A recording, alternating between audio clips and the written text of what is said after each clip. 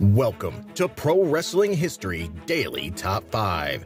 I'm your host, the eclectic gentleman, Stephen Watts, and join me as I count down the top 5 moments for this day in pro wrestling history. But before we get started, don't forget to like, share, and subscribe. And without further ado, let's get our wrestling history on. Number 5, 1941.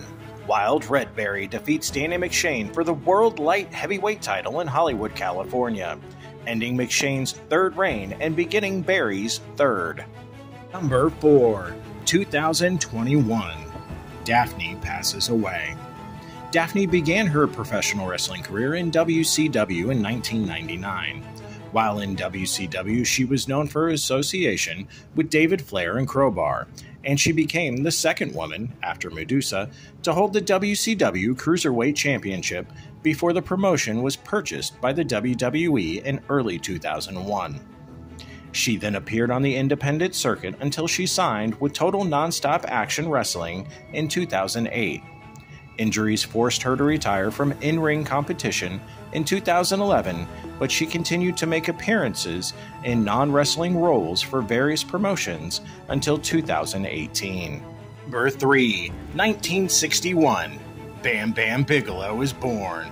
Recognizable by his close to 400-pound frame and the distinctive flame tattoo that spanned most of his bald head.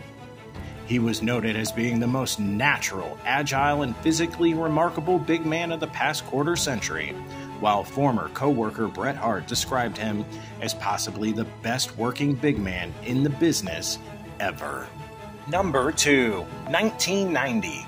One of the most memorable angles in Memphis wrestling takes place during a live Saturday morning wrestling broadcast on WMC-TV in Memphis, Tennessee, as Eddie Gilbert attempted to run down Jerry Lawler with his brother's Doug's car in the parking lot outside the studio.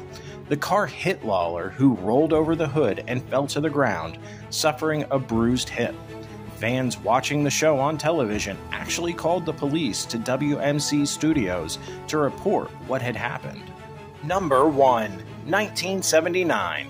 The WWF Intercontinental Championship is officially introduced with Pat Patterson as the first champion, having won a fictional tournament in Rio de Janeiro.